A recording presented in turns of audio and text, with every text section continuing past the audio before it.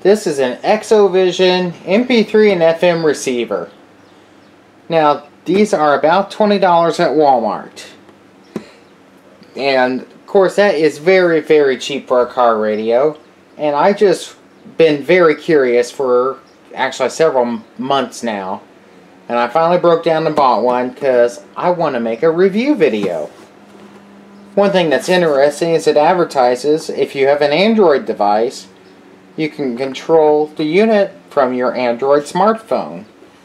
We'll get into this a little more later. Maybe it has an iOS app, but this says Android device, so we'll see what works with that. But that could be very handy if you had this hidden away somewhere.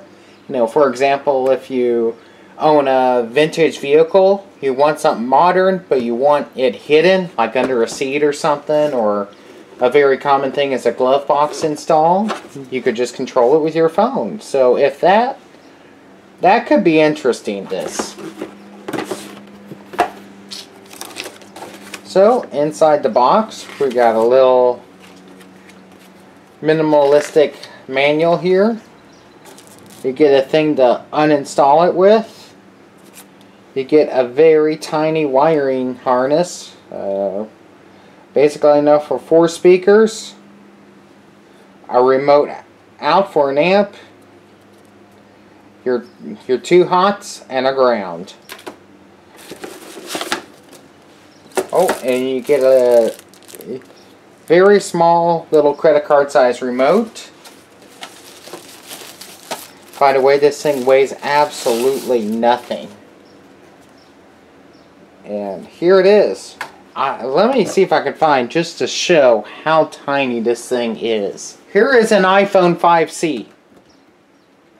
You can see this, how just shallow this thing is compared to the Apple, or to this. Of course, it's a standard DIN size across. So, I knew this wasn't going to weigh anything because the box didn't weigh hardly anything, but wow. You got a volume knob here that pushes. Looks like it is not a detachable face. There's your SD card slot. There's a USB slot here. And then just controls across the front and on the side. Well, I've got it hooked up temporarily just here on the kitchen counter. I have specifically chosen these Pioneer speakers that I've done a review on. I specifically chose them because they are rather inefficient. Car speakers, generally speaking, are pretty inefficient. So I've got a small 10 amp power supply here, but should be enough to run this. So I'm going to just plug it in. Oh, nothing's gone bang yet. Oh, it's lit up.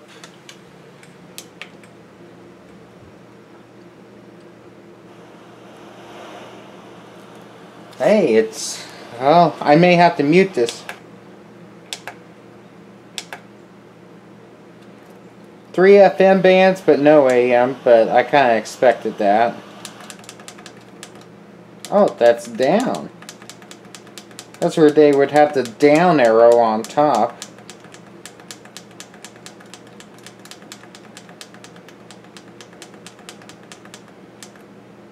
Or 70s. Then for tomorrow, sunshine, highs in the lower 90s. And it looks like Tuesday through Saturday. Well, can't listen to that. Don't want to listen to the weather too much, but at least I don't have to worry about copyright with that. Let's just do a quick line input test from my Apple iPhone. Not Bluetooth, just a line test and see what happens. Let's...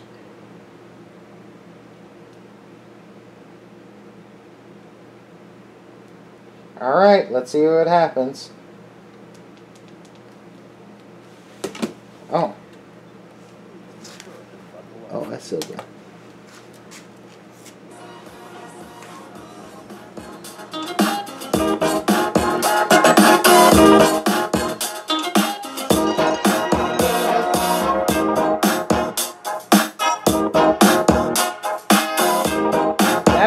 with the phone all the way up and this all the way up. I heard little, if any, sounds of distorting. If it was, it wasn't doing it a lot. Didn't have any trouble driving these inefficient Pioneer speakers, but it did not get them very loud. So if your car is not particularly quiet on the inside, you will probably want to take advantage of the preamplifier outputs on the back and use an external amplifier. So, what should we check next? Getting ready to try out the Bluetooth on this thing. So, oh, it says it's connected. So, okay, we got volume. So, let's go back to music and try that same song we had before.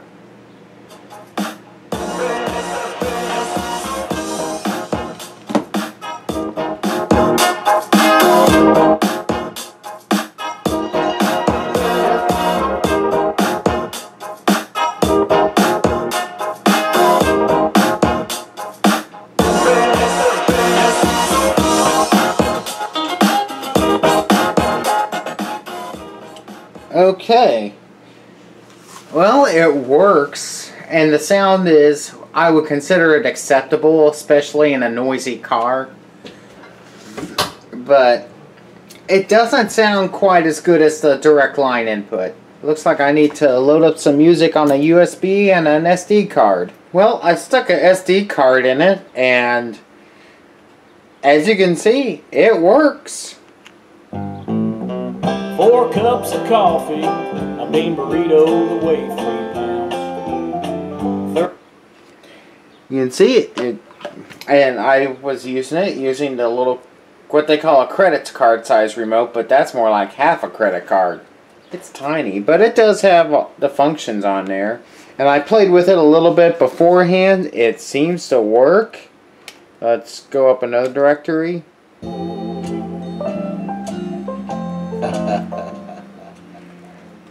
You can see, go up one more directory.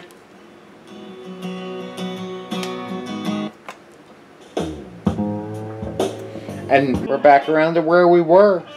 So far so good. So, we'll try a couple more things, but I haven't run this thing continuously, and all these video clips have actually been just kind of interspersed. This has not gotten a chance to run continuously. I don't know if heat will be a problem at some point, but still, it does everything it's supposed to do. That's pretty impressive, though, for something that costs 20 bucks. So far, the only complaint I have is the fact that the volume just does not get very loud at all.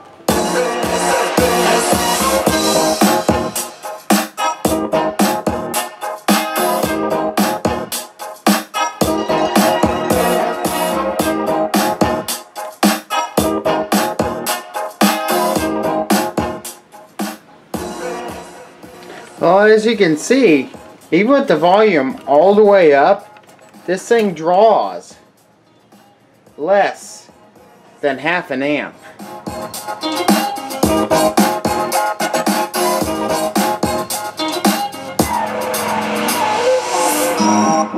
And I picked a song with some pretty good bass to it, so if you're trying to shoehorn this into a car with a limited electrical system, you don't have to worry about putting that big of a load on it.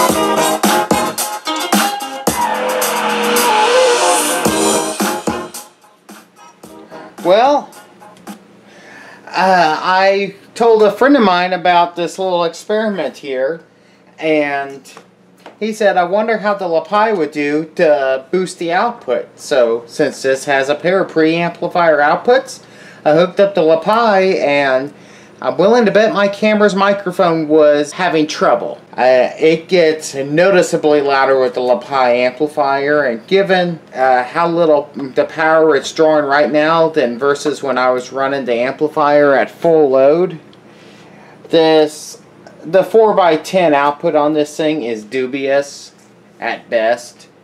I really have question that this amplifier is probably really only a few watts per channel. 5 watts at best, probably more like between 1 and 3. And I'm suspecting on the lower end of that scale. But at least it does have the preamplifier output, so you can use an amplifier. Though if you're in a noisy car, I even have questions about this even being enough. You probably would need a purpose-built car amplifier. But anyway, that was certainly an interesting adventure. Well, we are playing with the XO Vision stereo here, and I've got it installed in the truck link. And time to try out the Bluetooth functionality. Let's call Chris Master 1, shall we?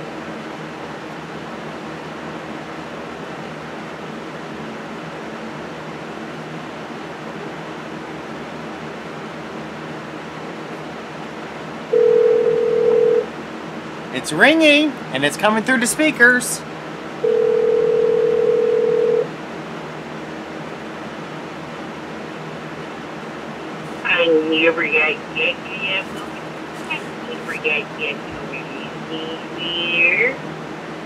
Can you hear me now?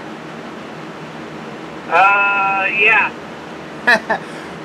I think this test is a success. Alright, I'll tell you what I'm doing is that I'm in my truck right now. I am doing a review video on a $20 car stereo from Walmart with Bluetooth. And I just wanted to see how good or bad the stereo was, but I wanted to try the Bluetooth functionality. This is actually the first time I've talked on the phone via Bluetooth. Oh wow! I feel honored, and I now feel sorry that I opened with the Ryan Styles line.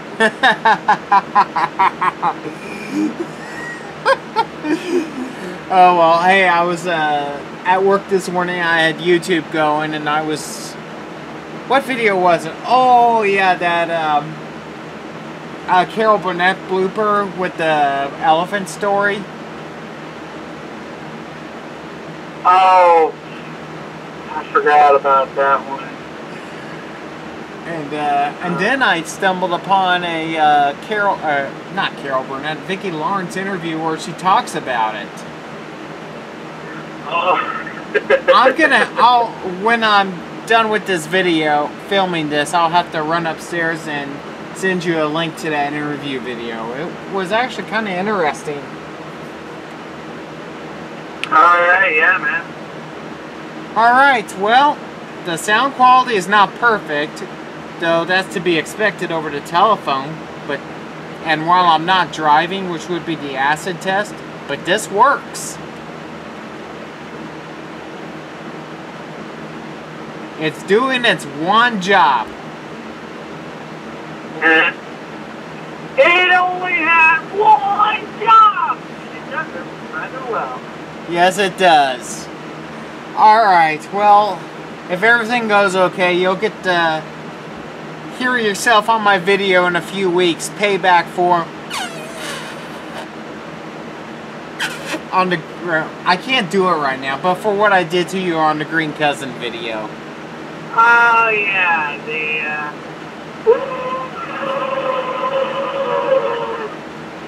If I keep doing that, you're gonna hit me in the night. Or something like that. One thing I'll point out is that the radio actually has a counter on it for how long you've been talking, and it's actually roughly 10 seconds behind the counter on the iPhone. Huh. Which I think the phone goes by to ring, counts how long it took to ring, where the radio actually goes by how long you've been talking. Yeah, I think that's what it's doing. Well, I don't think the viewers of my video want to listen to 3 minutes of us BS back and forth. So I'm gonna end this, and I'll talk to you later. Alright. Was that a burp? Yeah. Don't worry, if it was a fart, you would have heard me say, just farted. Just belched. Or either that, or I would have said, oh. Oops, you did it again. Thank you for that enlightening information. No problem. Thank you for calling the Chris Master 1 Fat Fart Jokes and Jokes Hotline. Okay. There's some... Well, folks... Oh, he hung up. That was YouTube user Chris Master 1. So if you want to check him out, I can put a link down in the description, or even have a card pop up on the side. So I'll have you covered. So now I tried playing music here in the truck through Bluetooth, and I'm just gonna say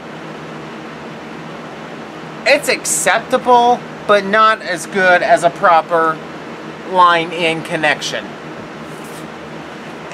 If your kids have to listen to their music and they're in the back seat and you don't want to fool with a line-in cable, it's listenable. Line-in sounds just fine. I am not using the internal amp here in the truck. I'm using my JL Audio E4300 under the seat. I've got another video on the speakers and amplifier setup in here. Obviously not this head unit. And I've just disconnected the Bluetooth. Now, using the same song that I used in the kitchen demonstration, this is David Cutter music, Nobody's Perfect, from this album right here. There will also be a link to this in the description.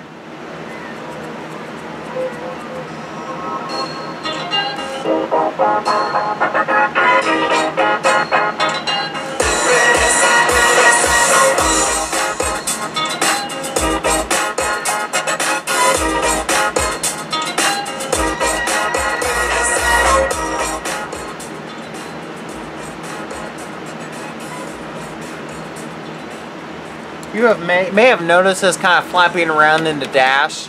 It's due to an incredibly crappy fit kit that's broken. But part of the reason I bought this was to do a review on it and to serve as an intern for radio while my Delco UX1 is back at the repair shop. Not fully featured, there's no AM on this, but granted, I've got good speakers in here, I've got a good amp, I've got a good sub.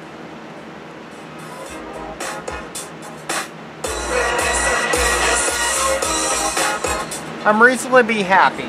My review on this, the Bluetooth it doesn't sound the best, but Bluetooth isn't the best. It sounds acceptable for music. Telephone is kind of but that's the nature of telephone. So I can't fault it on either one of those.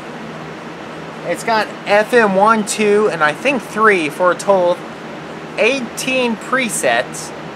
That's more than I'll ever need. In fact, 6. The 6 that are right here is enough for me. So, that works. The USB and the SD card, that sounds reasonably okay to me. And it does play WAV files. I meant to say that earlier. It does play WAV files. I know. I tried it. And I think that's about it. You've got bass, treble, balance, fader. And actually, that reminds me, I need to find where the fader goes with the preamp output. So let's find out together.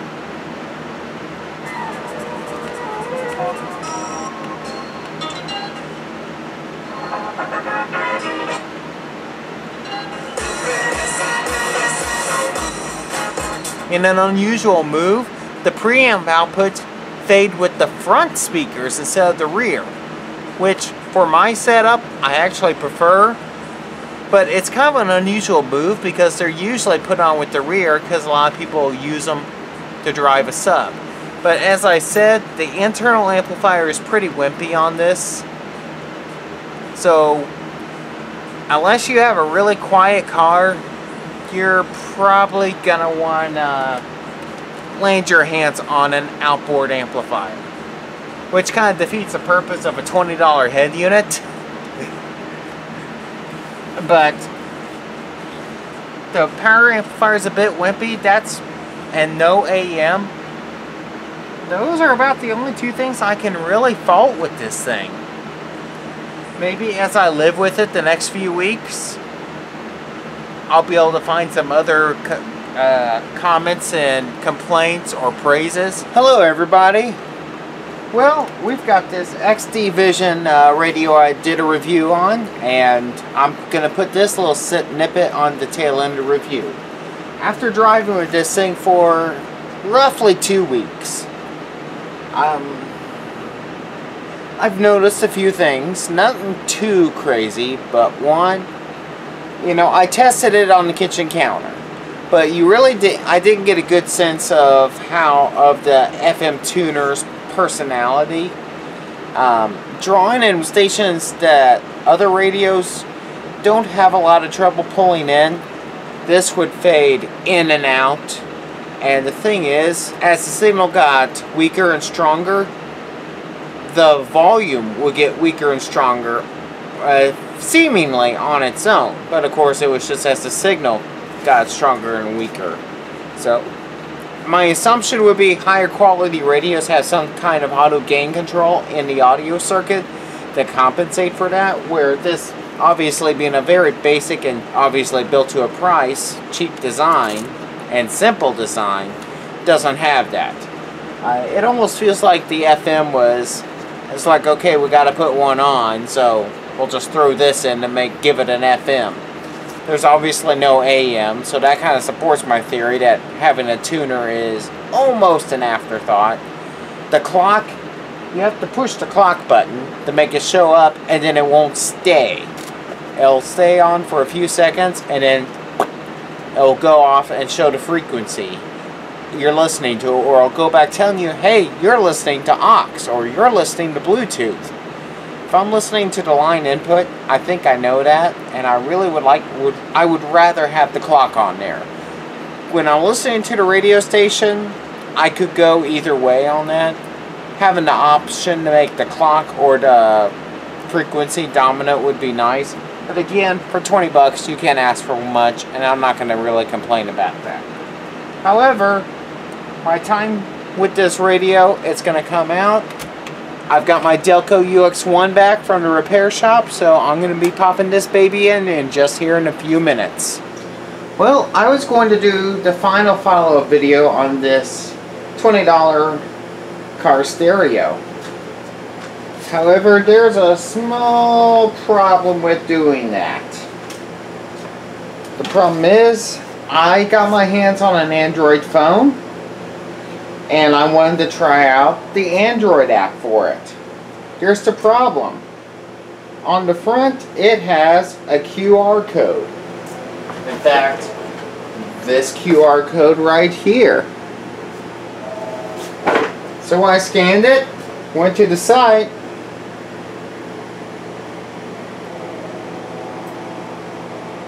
in the words of Chris Master 1, you only had one job!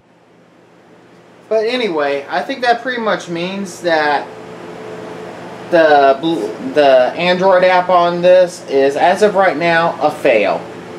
I did a little Googling in an attempt to find the app in another place, or maybe a compatible one, and no luck. So unfortunately, one of the more unique features is completely unusable. So I guess that's the final chapter in that. If I ever if I find an app that works, I will post an update video. Thank you everybody for watching, and if you have something constructive to say, that's what the comment section down in Sobovia are for. And I think I'm out of stuff to say. So have a good day everyone, and roll that beautiful outro music.